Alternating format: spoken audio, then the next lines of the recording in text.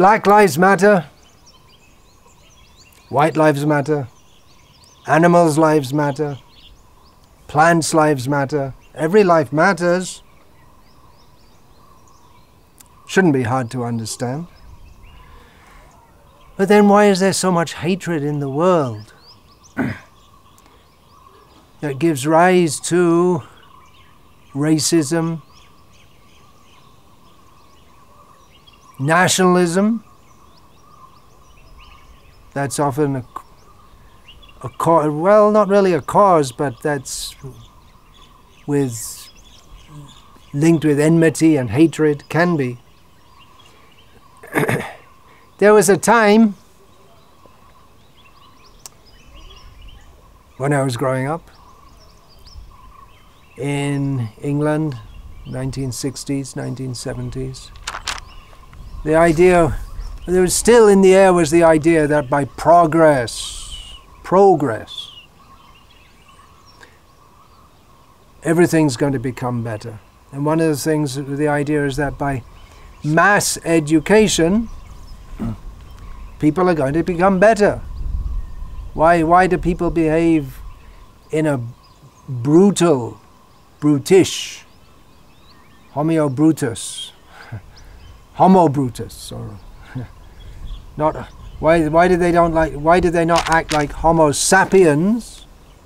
Sapien, the idea gives it's supposed to be intelligent, and act like Homo brutus, act like animals, because they're not educated. That idea was there, but it hasn't happened. Mass education has not brought people to a better level of culture, a better level of civilization, a better level of behavior.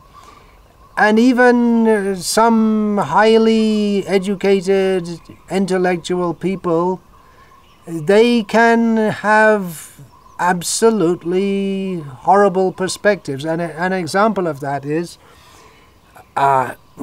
Martin Heidegger, who, if anyone studies philosophy, they must have heard the name. He is one of the prominent philosophical figures of the 20th century, very influential, German, Nazi, and rabidly anti-Jewish. It's there in his writings. He has so many philosophical writings, but in his writing, write in a most horrible way against Jews, which doesn't seem to tally with intellectualism. Surely by intellectualism we should have a better outlook on life than hating people because they're born in a certain race. What's the problem? That I want to address in this talk for those of you who are kind enough to listen. What is the problem? Is it a cultural problem? What is it?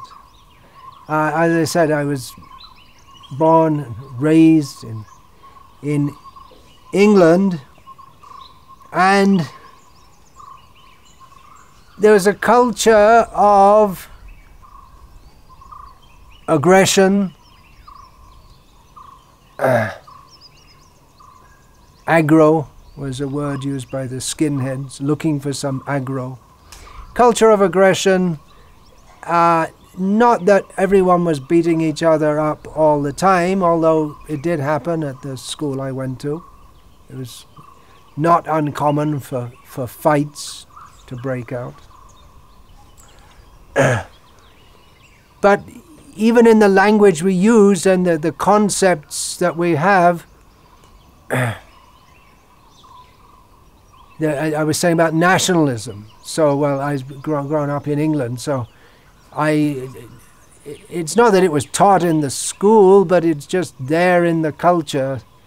And I had the idea that Scottish people are very mean. That was this stereotype of Scottish people. When I went to Scotland, I found it wasn't true. Irish people are all stupid. Well, my mother was Irish, and I didn't like to think of myself as stupid, but that was the that was the stereotype given. And, well, it was, I said it's not exactly we were taught that, but in one sense we were, because in the history class, it was, in the history class I learned the word jingoism, which means some kind of ribald nationalism without any intelligent basis. But actually the history course was like that, because we learned to think that the British leaders, I was going to say English, the British leaders, we learned about Gladstone and Disraeli, and you might have heard their names. They were two rival prime ministers at different times of the United Kingdom. And we used to hear how, and Lord Wellesley and Pitt the elder, Pitt the younger, before them. We used to, and then the Napoleonic Wars, and we learned about the wars and with France, and then we learned that Britain was always good and France was always bad. It wasn't stated like that, but the idea was there in the whole way it was presented. And we had names. For the French, we called them frogs, although I'd never seen or met a French person at that time.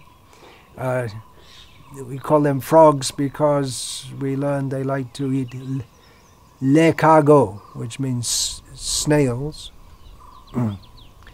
And no, well, that's frog's legs, isn't it? That's different. we learned all these things. Of all the things we could have learned about French people, we learned that they like to eat snails and frog's legs. Well, we enjoyed eating their camembert cheese and brie cheese. So the Italians were wops, greasy wops. The Germans were jerrys, and the Japanese were nips, and we had comics, little magazines, and in which they'd show, among other things, how the valiant British killing all the Germans with some kind of humor thrown in, and Japanese. And I remember seeing on TV Marty Feldman, who himself was Jewish, by the way, but some absolutely racist humor about Chinese. And it showed some cartoon saying there's one Chinese born every minute or every 2 seconds, and it showed some cartoon of a Chinese-looking fat woman getting pregnant and a Chinaman popping out of her belly every 2 seconds. It's just absolutely racist. Things have changed, thankfully, but I'm just saying the kind of culture we live in, and to some extent it hasn't changed. What am I saying? Racism, hatred, because it's easy. There was no actual hatred. Another thing was Pakis, right? Pakis. Anyone from Pakistan or India, or we didn't know the difference. We called them Pakis. And then the skinheads, they went Paki bashing. And what else is there? Oh, so many things.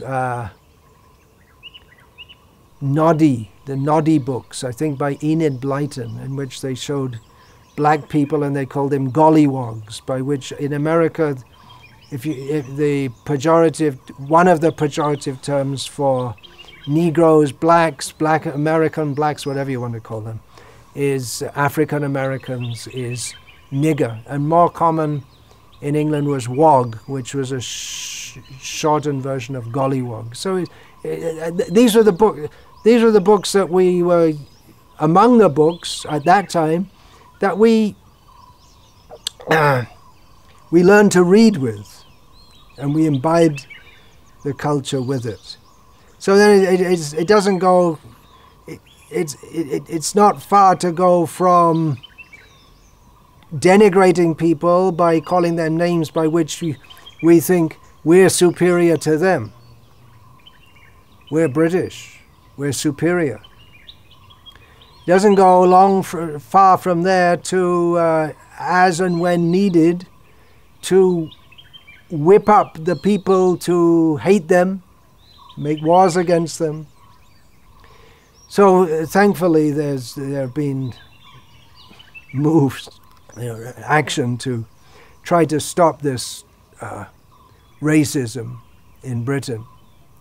Noddy books are no longer allowed.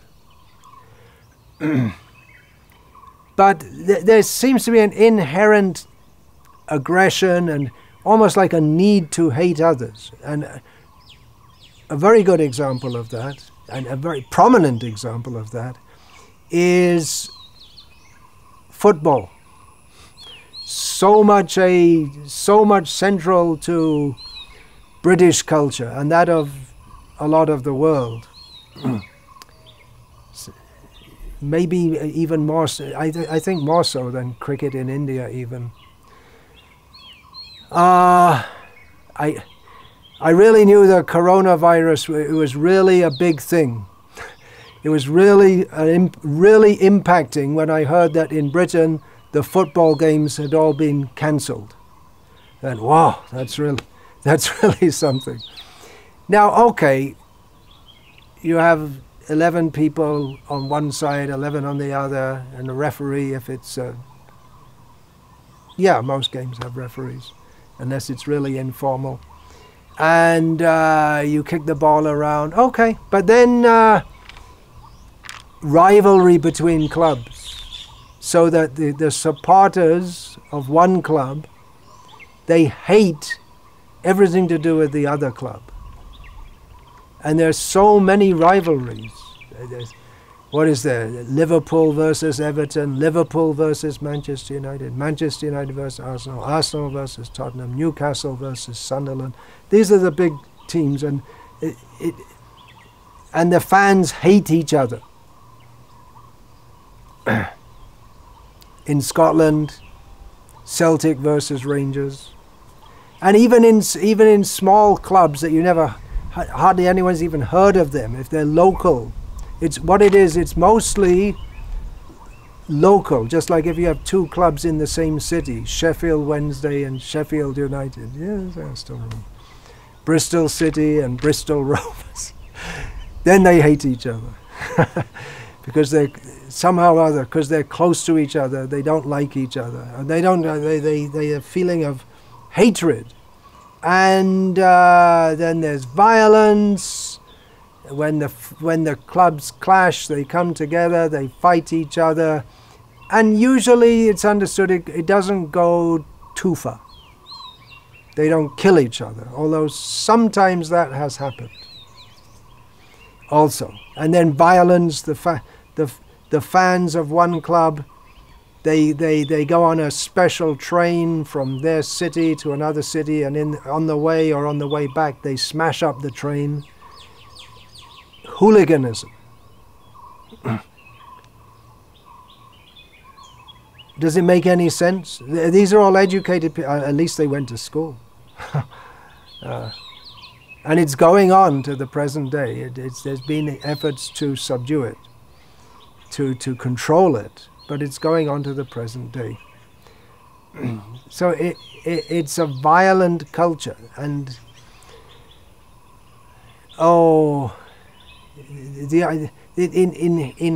some inherent hatred.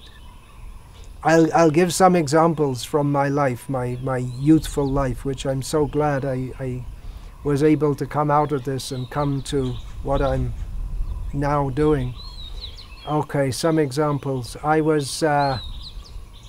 from the London area, so as a kid I was once in Chesterfield, which is some town in the north of England, northeast Midlands, and I wanted to get back to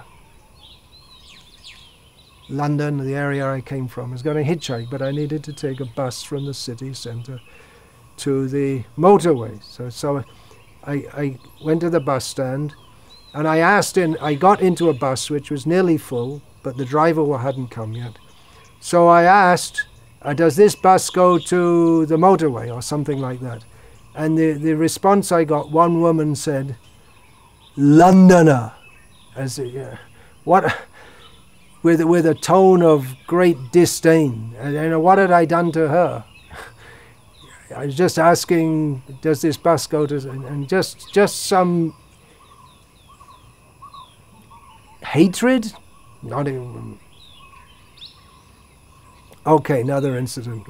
In Scotland, I was in Scotland. I arrived in Glasgow for the first time by bus.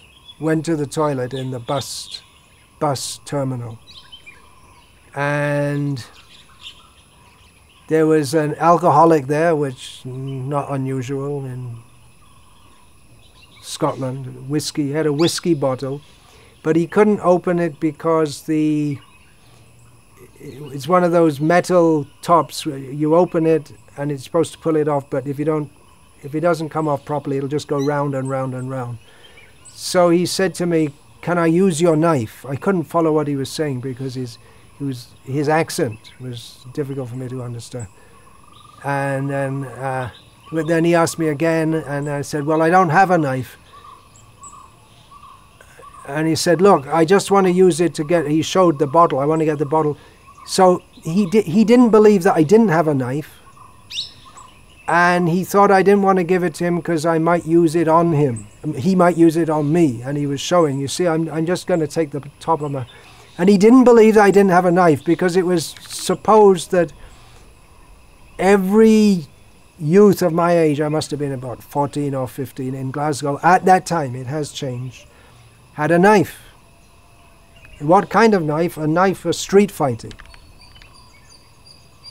Violent city at the time. Then I was staying in a village not far from Glasgow. I was just staying there for some days. And coming back at night from another village, I got separated from the one, and then there was the boys from the village, from that village. They spotted me and they understood I wasn't a local person. I said, "Where are you going?" I said, "I'm going to that village." I said the name, and immediately they beat me up because I was associated with that village. So in some ingrained violence in the culture for no reason. Well, it's useful, I guess. Britain became great by sending the Tommies all over the world. Tommy means the foot soldier, the common soldier, who they had that culture of violence in them. And if it's channeled toward colonial conquest, then that's useful, I guess, if you want to make a British Empire. And that is Machiavellian politics. How does the ruler keep people under control in his state? If you always have to have an outside enemy, and because if you don't, they'll come. The people will rise against you. That's the idea. So, true or false, you have to keep people in fear of an external enemy, and then they direct their rancor and their hatred towards the external enemy, and then they don't bother you. That's the idea. Oh, what else? Mods and rockers. You can look it up on Wikipedia, I'm sure it's there. Then later on there were skinheads, skinheads and greasers, and different gangs of people that form all over the country, and they had their own style of dressing, their own style of haircut, their own style of music, and they fought with each other. What for? What for? That's the question, isn't it? The Black Lives Matter. Why? Why is this going on? It doesn't make any sense. There's something seriously wrong Can't we get along? Can we get along? Can we get along? Can we get along? Rodney King. Famous words of Rodney King, 1991 in Los Angeles. A black man. He was apprehended by white police officers for running away in his car when they wanted to arrest him for drunken driving, and then resisting arrest. And they savagely got their batons and beat him. And it was filmed. This is in the days before everyone was walking around with a camera, but someone happened to be there, and it was filmed, and it went on TV, and it became a big thing. That what is this? These white policemen beating a black man.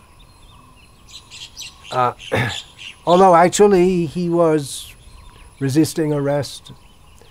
And that came up in the court case. The next year, the court largely acquitted the police officers, saying that anyway this Rodney King was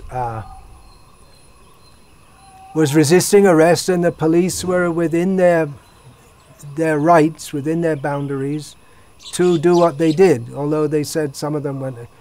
So anyway, when acquittal was given, then Los Angeles erupted in violence, because the black people, they had so many issues anyway, and this was too much for them.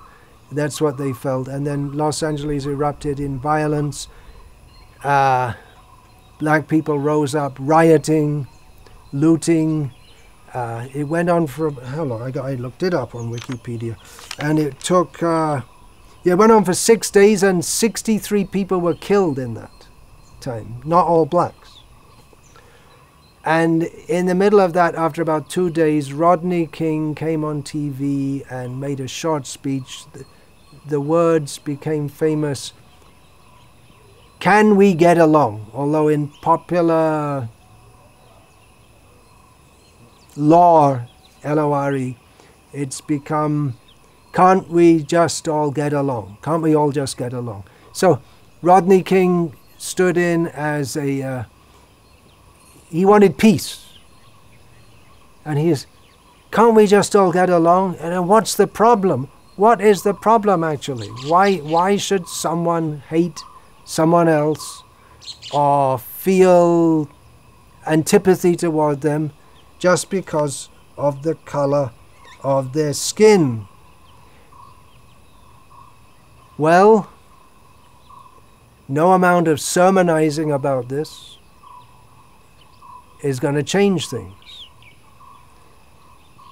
If we look at history, then we find, if we go back, I was saying yesterday, the Greeks are supposed to be the beginning of the Western civilization. Well, when we say the Greeks, what do we mean? Nowadays, if we talk of Greece, then we think of a small country in the southeast of Europe. But it wasn't like that. There were small nation states who were often fighting with each other. And there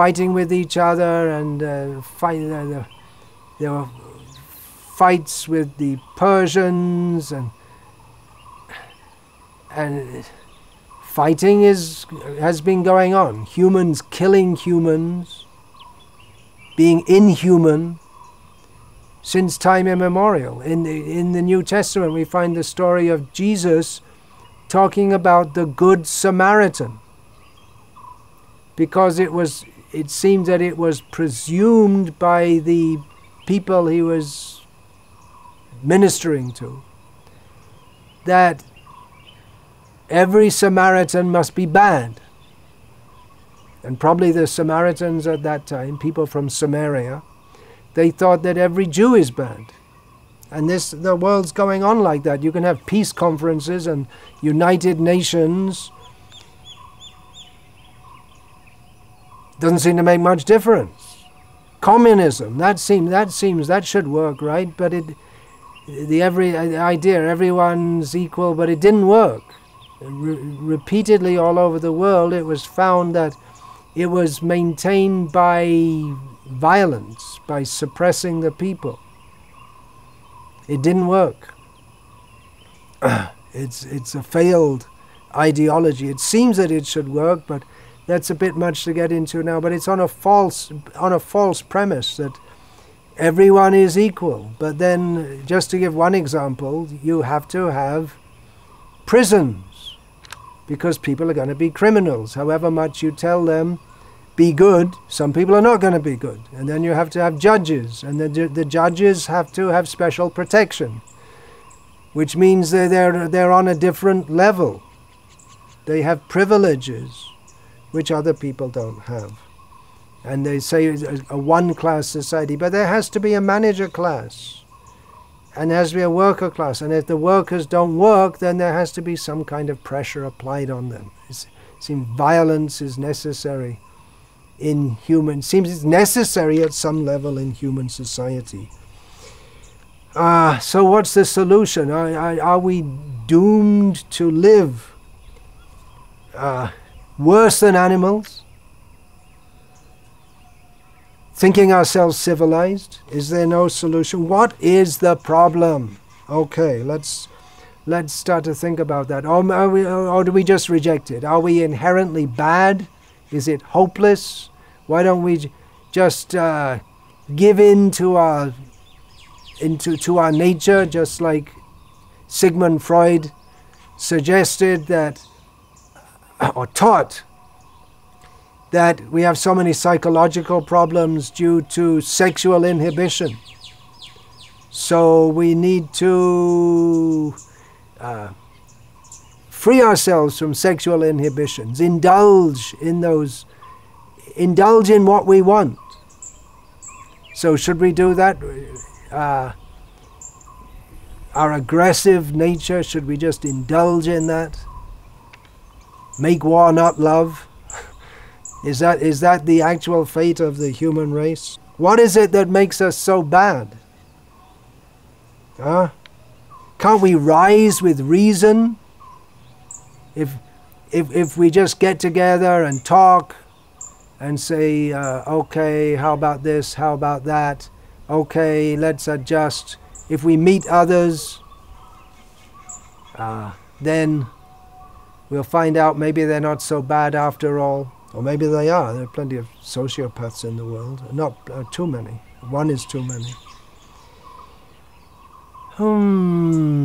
We don't know how bad we could be. While we're thinking we're very good, I wouldn't do that. I wouldn't kill a black person. Well, I surely hope I never do. I not hope, but we should have the conviction we won't do. But in the 1920s in Germany, there were so many normal, decent, hard-working people who in the next decade became Nazis and supported a doctrine which led to the Second World War. It was a war of aggression on the idea that the Germans are the superior race and that we should just take over other people's countries. For we need Lebensraum, living space. We don't have enough space, and Jews, homosexuals, people of low IQ, they should be suppressed and killed. So it wasn't that there were just a few people who somehow or other took charge, but you can see, it's well known, you can see films of huge rallies of thousands of people, ordinary, decent people who were fully subscribed to a horrible ideology that led to the horrors of the Second World War and the horrors of Auschwitz and other death camps. Actually, Auschwitz wasn't a death camp. Anyway. So what is it? What is it? Or for that matter, what is it about human beings today who are ordinary, decent folk who think there's nothing wrong with torturing and killing animals en masse? Well, peace conferences aren't going to work. Education, at least the way the education system is going on now, that doesn't seem to work. What are we going to do? Let's look at this in little depth. Depth psychology. How deep do we want to go? There's the conscious, the subconscious, the subliminal psychology, analyzes. There's so many different schools of psychology. What is it that makes us so bad? Actually, in Bhagavad Gita, we find Arjuna himself, who was a noble fighter. He fought, but only for good causes. Sometimes fighting is necessary. For instance, if there's some gang of people, some gang comes up and they start terrorizing people, then we'd call the police, and the police would, if required, which probably would be, they'd have to suppress that gang by force. Violence, righteous violence, is sometimes needed to suppress unrighteous violence. So Arjuna was a righteous fighter, but he didn't ever want to do anything wrong. He didn't want to overstep his bounds. He would kill if required, but he didn't want to do anything even slightly wrong. So he asked Krishna, Atakena prayoktayam papam chariti purushaha anichanapi varshnaya baladiva niyojita. Arjuna asked the very pertinent question, why is it that sometimes we do wrong things even though we don't want to, and it's almost as if we're forced to do so? Krishna replies, Kama esha, krodha esha, rajoguna samudbhavaha, mahashano mahapapma, vidyenam iha vairinam. Krishna said, it is due to desire, material desire. I want, this deeply ingrained sense, I want, which manifests also as anger or hatred. I want something, you're trying to stop me. I want something you've got something, you're superior to me, I can't tolerate that. So from this comes, that's called envy. Someone's superior, we can't tolerate it. So all of it comes from material desire, Krishna explains. This, Krishna says, it's like a fire which burns in our heart. And this is our real enemy. The real enemy is not the other football team. The enemy is not some other race of people. We have seen the enemy and he is within. We ourselves are our own worst enemies. Why? Still doesn't say why. Well, a major point that the civilization pretty much everywhere misses is that we are not this body anyway. This body is only temporary. You, we're all eternal, spiritual living beings. Reincarnation is a fact. So I'm not actually this body or the mind that goes with it, the mentality that goes with this body. I identify with it, but it's not really me. In other words, what we perceive to be our existence, I am British, I am male, I am superior, or maybe we think I am inferior, but I'd like to be superior. This is my country. This has no real meaning, but we identify with the body, and then we want to enjoy through the body. We have the idea, I should enjoy.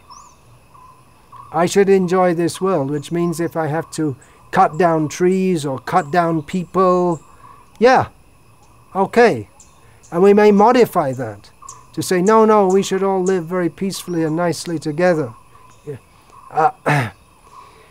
But inherently we have this spirit of enjoyment. So on the one hand, we may have a level of higher consciousness in which we think, yes,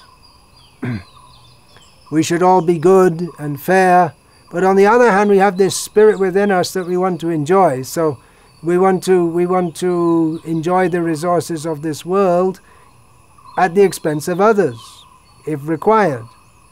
The communism idea is that we share everything out. But it didn't work. It doesn't work. You may say, well, we could try again, but how are we going to make it work? And what about the animals? We're fair to the humans, but we kill the animals. How are we going to work this all out? So it's a really depth problem, and this is depth psychology. There is a term, depth psychology. But how they think you go into the depths of the consciousness, but consciousness is dependent upon the existence of the soul or Atma. This we don't know. So we can't go very deep if we don't know what's the source of consciousness. As long as the soul is within the body, we say it's a living body, and then we identify this. These are my friends, these are my enemies.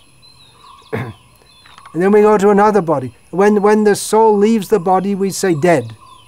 He's died, he's gone away. Who died? Same body is there.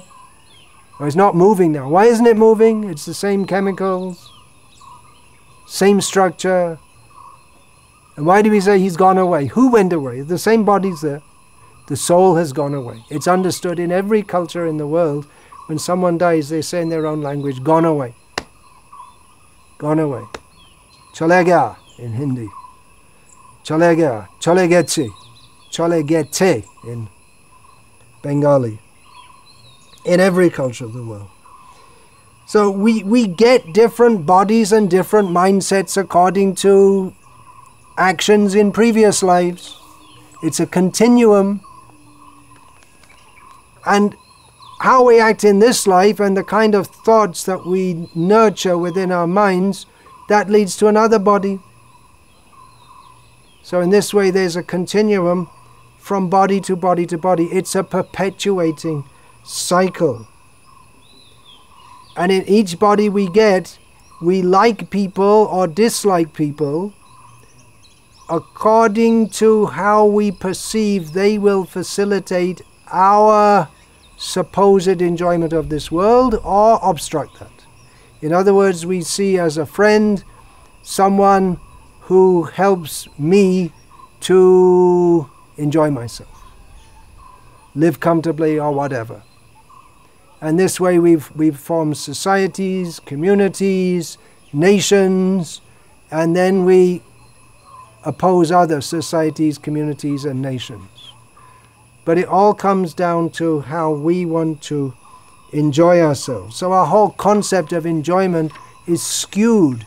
There are some philosophical systems, notably Buddhism, which says that will just stop all enjoyment and finish. But as living spiritual beings, we have the nature to enjoy. But our concept of enjoyment is skewed, messed up. Getting deeply to the root of the problem. What is the deepest desire that we have? Everyone has. That desire is to love. We have forgotten how to love. Really. We are meant for love. But in material existence, we don't know what love is. We love our family members for what they provide for us. That may be not true in all cases. We talk of a mother's love. The mother's love is supposed to be the most pure, although nowadays mothers wantonly kill their children in the womb, in abortion. But the mother's love is supposed to be the purest, unconditional. Well, that's hardwired for the continuation of the race, but that's also of the. But that's also not unmotivated. The mother gets pleasure in thinking this is my child. We hope she gets pleasure, but that's also an illusion to think this is my child. It came from my body, but the body, either your body or the body you gave birth to, is a combination of chemicals. So it's a misplaced love. And for the sake of loving your child, you may mistreat another child. You privilege your own child above others. I love India, someone may say. And to love India, you should hate Pakistan, is it? Or to love Pakistan, you should hate India. What happens is, if someone say they're an Indian and they're fixated in hatred of Pakistan, then very likely in the next life they're going to get born in Pakistan, because that's what they're thinking about. That's how the laws of karma work. And then you get born in Pakistan and you're thinking, I hate India. The whole thing's ridiculous. We transfer our love and hate. We bring that love and hate from one body to another, and we just transfer the objects of love and hate. But the same propensity goes on and entangles us in material existence more and more. We are meant to love, but we don't know. Love is meant for God, who is the source and the object of love. He's the proper object of love. He's the most lovable. I grew up with a concept of God as being someone who seemed to be more of a hating others than loving them, because I was told that God creates all these living beings and throws most of them into hell forever with no hope of redemption. God is an angry old man. Well, I'm very happy that I've now heard about God the lovable, God the beautiful, God the sweet. He can also be terrible, but by his intrinsic nature is lovable. And if we direct our love towards him, then we can love all beings, because Krishna loves, but he doesn't hate. His love is not based on exploitation or trying to love and hate others. Krishna's not like that. If we love Krishna, we don't hate others. And we're also fully satisfied in our heart. And then we don't feel any need to have enmity toward others or hate others. There's no room. If our heart is full of love, then there's no room for hate. Now, I'm not saying I'm on that level, but I can definitely see it. And this should be shared. This should be shared with others. The prospect of living our lives not for money, not for prestige, not for hating others, and not for not in ignorance, that thinking that this life is all in all and I'll die and then it's all finished. Living in knowledge of reality beyond birth and death. Because if we love Krishna, then there's no reason to be in this material world. We're in this material world. Ichha dvesha, sumuttena, dvandva mohena bharata, sarva bhutani sammoham, sarga yanti parantapa. Krishna explains in Bhagavad Gita, which he, out of his love, he gave us, that every living being is born in this world because of desire and hatred. It perpetuates life after life. But if we become free from this selfish desire, and we don't have any hatred, then we have no reason to be in this world, and we'll be with Krishna eternally in the spiritual world, the spiritual land of love, with Krishna, the supreme lovable person, and all his loving associates. Now, you can say this is some sectarian belief. If you like, you can reject it like that. It's up to you. But if it makes any sense to you, then you can try and find out more. You don't have to jump into it. Love can be very dangerous. You jump in and you don't know what you're getting into. But if you think there's any merit in this, what I've been saying, and what I'm saying, it's not just something I dreamed up out of my mind. This is the ancient process of bhakti yoga, the yoga of love, linking with God and linking with everyone by love. So if you think there's any merit in that, please have a look at this book. It's translated from the Sanskrit Bhakti Rasamrita Sindhu, which means is roughly, it's difficult to translate exactly, but it means the ocean of the nectar of loving exchanges with Krishna, the supreme lovable person. So that's translated in English as the nectar of devotion by His Divine Grace A.C. Bhaktivedanta Swami Prabhupada. I'm just going to read a little from the preface to give some idea. What's it all about? What is the solution to the problem of Black Lives Matter and the solution to every problem? Here, I'll just read a little. The basic principle of the living condition is that we have a general propensity to love someone. No one can live without living someone else. This propensity is present in every living being. Even an animal like a tiger has this loving propensity, at least in the dormant stage, and it is certainly present in the human beings. The missing point, however, is where to repose our love so that everyone can become happy. At the present moment, the human society teaches one to love his country or family or his personal self, but there is no information where to repose the loving propensity so that everyone can become happy. That missing point is Krishna. And the nectar of devotion teaches us how to stimulate our original love for Krishna and how to be situated in that position where we can enjoy our blissful life.